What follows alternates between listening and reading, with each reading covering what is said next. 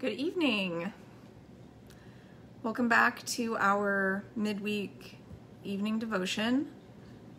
We are now doing this just on Wednesday nights at 7 o'clock. It's going to be our new regular time. I was here last week on Wednesday, but I did it a little bit earlier than usual, so we'll all start adjusting back to a regular schedule again, hopefully. So you've got one person with me. We're gonna hang tight for a couple minutes here and see who else joins us. I know I've been kind of bad about telling people what's going on, so hopefully folks know to tune in. Hi, Barbara. It's good to see you here with us. I've definitely missed interacting with the regulars here on Facebook. I've got some scripture picked out for us tonight. We are going to read from the Gospel tonight of Matthew. It'll be chapter 23, verses 27 through 39. And I realized I'm going to be reading just off of the Presbyterian Mission website. They have the daily lectionary on that website. If you just go to presbyterianmission.org/devotion/daily, you can find those, or you can just Google daily lectionary PCUSA. But I don't know what version, what translation they use. So it's probably NRSV, I would imagine. That's typically what Presbyterians like to use. But I didn't double check it. So if you want to follow along, again, that's Matthew 23, verses 27 through 39, and hopefully it'll be close to whatever you've got with you. All right, let's go ahead and read. Woe to you, scribes and Pharisees, hypocrites! For you are like whitewashed tombs, which on the outside look beautiful, but inside they are full of bones of the dead and of all kinds of filth. So you also on the outside look righteous to others, but inside you are full of hypocrisy and lawlessness. Woe to you, scribes and Pharisees, hypocrites! For you build the tombs of the prophets and decorate the graves of the righteous. And you say, if we had lived in the days of our ancestors, we would not have taken part with them in shedding the blood of the prophets. Thus you testify against yourselves that you are descendants of those who murdered the prophets. Fill up then the measure of your ancestors. You snakes, you brood of vipers, how can you escape being sentenced to hell? Therefore I send you prophets, sages, and scribes, some of whom you will kill and crucify, and some you will flog in your synagogues and pursue from town to town, so that upon you may come all the righteous blood shed on earth, from the blood of righteous Abel to the blood of Zechariah, son of Berechiah, whom you murdered between the sanctuary and the altar. Truly I tell you, all this will come upon this generation. Jerusalem, Jerusalem, the city that kills the prophets and stones those who are sent to it. How often have I desired to gather your children together as a hen gathers her brood under her wings, and you were not willing. See, your house is left to you desolate. For I tell you, you will not see me again until you say, blessed is the one who comes in the name of the Lord. This is the word of the Lord. Thanks be to God. So this scripture tonight is a fun one.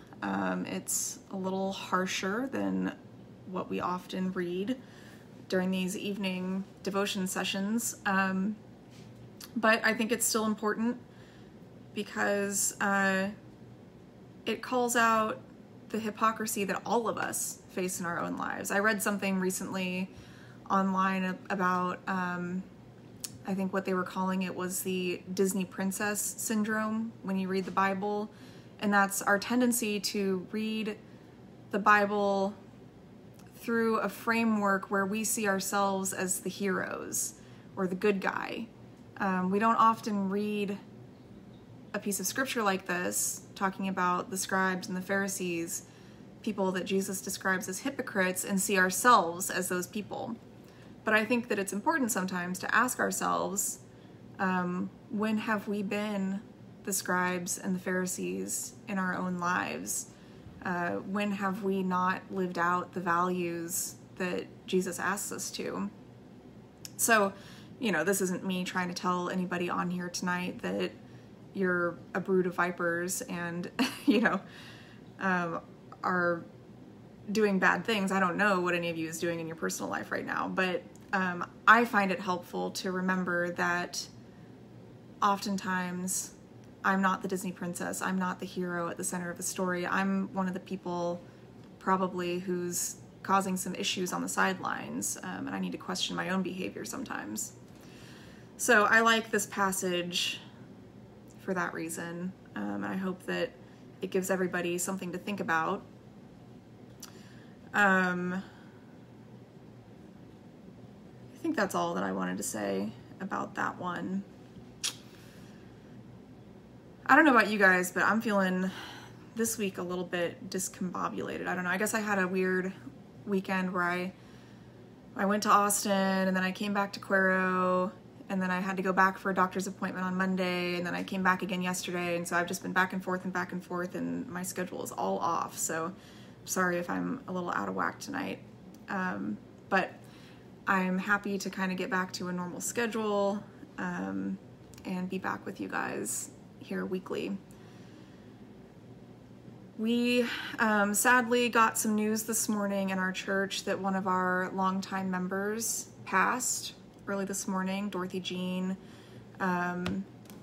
She had been in hospice care for a little while now, and so we knew that her time was coming, and we were happy to hear that she went peacefully around 2 a.m. this morning. So we're glad that she's not in pain anymore, and we celebrate that she is with our Lord in heaven. But I did want to share that information with any of you who might have known her, have been thinking about her, praying for her. We'll continue to pray for her family and everybody who loved her. I know that lots of people loved her. I see that Barbara says that her family needs prayers, so we will certainly lift you up tonight, Barbara, and don't feel like you have to share the details here on Facebook, but you can always contact me privately and do that if you would like to. But God knows your concerns, so we will pray for you too. If anybody else has anything that they would like for us to pray for, feel free to let us know, or just, we always take a few moments to silently lift up our requests, so you can always do that then. Okay, I don't think that I have any other news for you guys right now, except that Bill is on vacation for the next 2 weeks, so I will be recording online worship by myself, and then providing worship materials for Sunday morning that we've got some lectors lined up to read. So if you plan to come to worship, you'll be getting sermons from me the next 2 weeks. And we want to pray for Bill's rest and relaxation as he takes a little bit of time off. He deserves that. So, all right, all that being said, let us now go to God in prayer. Creator God, we thank you for the continuity of this community. We've been dealing with this pandemic for months now, and things haven't gotten any better for us, and that's frustrating some days. But we're grateful for the people that you've placed in our lives to help us continue the journey, even when it's not fun. Lord, we thank you for pieces of scripture that challenge us to consider what our role is in our own personal narratives. We thank you for the opportunity to ask ourselves if we're really the hero, or if maybe we're a little bit hypocritical sometimes. And we thank you for making us human so that we have the ability to grow and change and learn over the course of our lifetimes. Lord, we pray for those who are sick. We pray for souls who have passed, that they are being reunited with you right now in eternal life. that you would send comfort and peace to their families. God, we pray for Barbara's family and whatever struggles they're dealing with right now. And we all have people on our hearts and minds who need your care and attention, and we lift them up to you now in the silence of our hearts.